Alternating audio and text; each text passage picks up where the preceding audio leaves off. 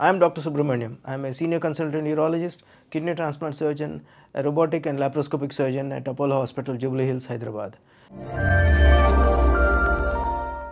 Today we will look at some of the frequently asked questions about kidney stones.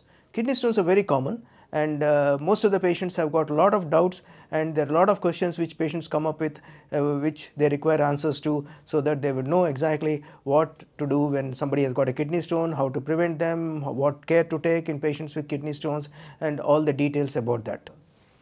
What are kidney stones? Kidney stones are basically crystals. These are basically like salt crystals which you see when there is concentrated salt water. So, if you simply understand that if you boil salt water, the water evaporates and the salt forms crystals. So, basically kidney stones are not stones, they are basically crystals which form within the kidney because there is more amount of salt and less amount of water in the urine, and these are colloquially known as kidney stones, but they are actually what we call calculi. What leads to formation of kidney stones? Kidney stones are formed because there is a large amount of solute, which basically the salts within the urine with less amount of water. So, if you imagine that you take salt water and boil the salt water, the water evaporates and the salt forms crystals. So, if you understand simple thing like that, then you would know why kidney stones form or how they form. If the amount of water in the urine is less and the large amount of calcium oxalate or phosphate or uric acid, one of those materials which can form crystals, is more in the urine, these crystals form small crystals at the moment, and after some time these crystals attach to one another, which is called crystal aggregation, and these crystals finally grow into a kidney stone. What are the types of kidney stones? There are different types of kidney stones depending on the chemical composition. The commonest kidney stone which we see is what is called a calcium oxalate stone, which basically has got calcium and a chemical called oxalate. The second common stone which we see is what is called calcium phosphate stones. There are different types of calcium phosphate stones, but majority of the calcium phosphate stones form in infections within the kidney. That is when the phosphates precipitate and produce stones. The third common type of stone which we see is what is called uric acid stones. We also see different types of stones rarely, like cystine stones, Indian Aver stones, and different other chemicals which can produce kidney stones. But the commonest kidney stones are either calcium oxalate or calcium phosphate or uric acid stones. How are kidney stones diagnosed? The commonest way to diagnose a kidney stone is by doing a scan. It could be either an ultrasound scan, which is probably the quickest and the cheapest way of diagnosing a kidney stone, but however the ultrasound scan can sometimes miss some of the stones, particularly stones which are in the ureter, which are lower down from in the tube coming from the kidney. The best test to diagnose a kidney stone is a CT scan. A CT scan will pick up every kidney stone, however small it is, whether it has got calcium, whether it is radiolucent, which is not seen on the X-ray. So, the single best test to diagnose a kidney stone is a CT scan. What are the symptoms of kidney stone? Kidney stones can produce pain.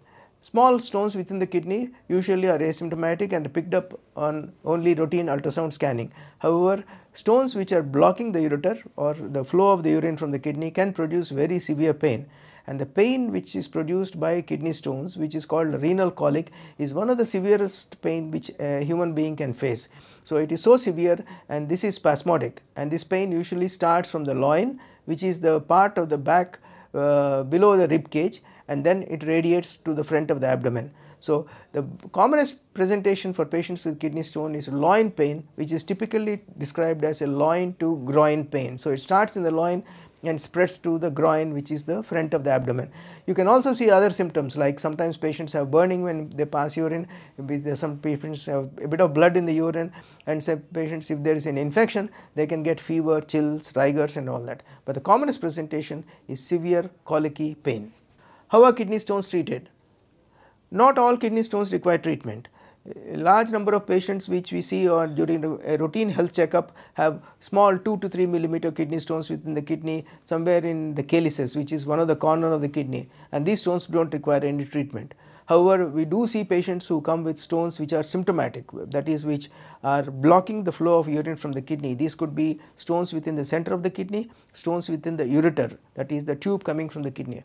These sort of stones can block the flow of urine so that the kidney function can go down, and also they can get kidney failure, infections in the kidney, and more importantly severe pain. So, these sort of stones which require treatment are treated by different ways. Gone are the days when we were operating for kidney stones, where a large cut was made to remove the kidney stones, and today everything has been minimally invasive surgery.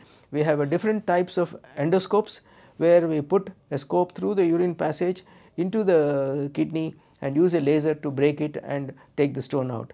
Sometimes if there is a kidney stone is quite large, we do a keyhole surgery, which is basically a small keyhole which we put in the back, and through that we put an endoscope, use a laser to break the stones and remove the stones. So, no more open surgery for kidney stones. All kidney stones are managed endoscopically, either through a scope through the urine passage or putting a scope through the back by doing a keyhole. How long does it take for a person to recover from kidney stones? To recover from a surgery for a kidney stones depends on what type of procedure the patient underwent. If the patient undergoes what is called a ureteroscopy, that is where we put a scope through the ureter, or a RARS, which is called a retrograde intrarenal surgery, the patient typically stays in the hospital for 24 hours, and we admit in the morning, we do the procedure, and next day morning the patient is discharged, and we tell them to take a rest for a day or two and then go back to whatever they were doing before. Sometimes we do a keyhole in the back. We tell these patients typically stay for 2 days, and we tell them to take a rest for about a week.